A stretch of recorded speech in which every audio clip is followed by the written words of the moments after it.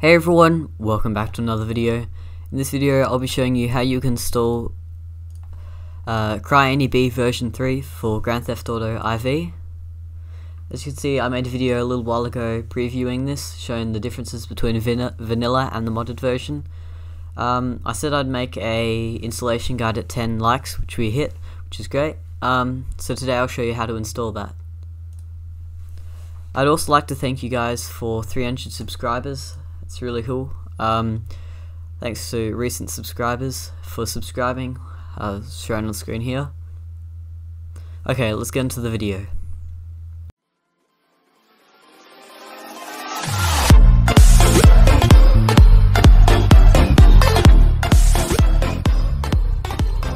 To get started, we'll need to head over to my website, link in description, but the link is here if you can't access that. Okay, all we need to click is resources here at the top right hand corner, scroll down and find Grand Theft Auto IV graphics pack. Click on the blue go button and it should open another tab. Click download.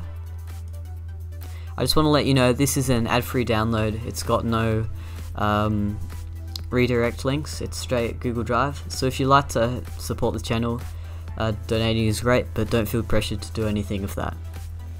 Okay, so we'll click download and it will take you to the Google Drive right here. Go to the top right hand corner and click on the download button here. This may take a bit of time because it has to process the file first, but it should start downloading. If you're in Firefox, you'll need to click save file and then click OK. It will start downloading here. It's about 52 megabytes, so depending on your internet connection it shouldn't be too big. Okay, our download is finished. We'll just minimize this for now and head over to where we want to extract it to. I've got a file folder here where I'll put that in. We'll go back to our web browser and then open the file here. We're going to go back to our downloads and then move the .zip file into wherever you want to extract it to. I'll move it into this folder here. We can now right click, extract all. I'm just gonna not tick that, and then click extract. We can now close the downloaded folder. Wait for this to extract and then we can get on to adding it to our directory. Okay, as you can see, we've got our folder here. You can delete the old .zip file, that's not needed. We'll open that up, open it again, and then here we've got all the things. I recommend you search up and follow or subscribe to the original authors of the resources. So we've got the HD textures and CryENB itself.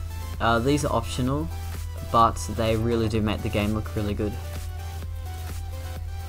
Okay, so first we're going to install CryENB version 3.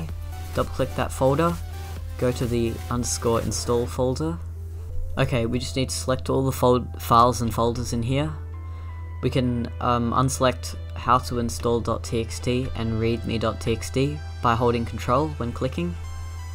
We'll right click, copy, open up our GTA IV directory, and right click on the folder with your game files in and click paste. Okay, all of those is copied over. Now we just need to select the level of how high end you want the graphics to be. I recommend mid-end to high-end for normal computers. If you've got a low-end PC, mid-end should work, but for older PCs from not too recent, maybe you might have to go with low-end. Probably not very low-end, but that should be fine. We're just going to go the highest for this video just to show it. Okay, we copy these 4 files here, but you don't need this random file here. Right click, copy, head over to your directory and paste that in as well. You'll need to replace the 4 files in the destination. We've done that now, and we can go to the optional presets. You don't need these, but they also do some good stuff. We're going to go to anamorphic lens flare, blue, You can choose whatever you like here, it's basically the same, and we'll just copy and paste this into our directory as well.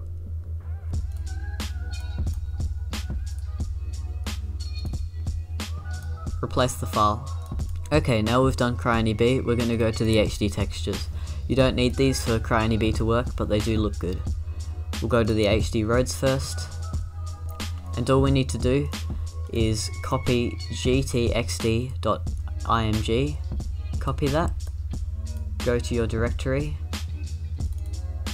go to PC, data, CD images, right click paste, and replace the file in the destination.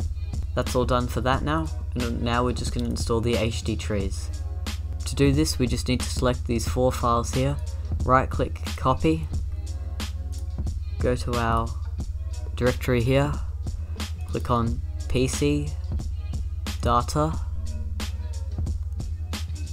maps, scroll down to props, and then vegetation. Right click and paste this in here and replace the files in the destination. We've now successfully installed the graphics pack. All you need to do now is launch gtaredux.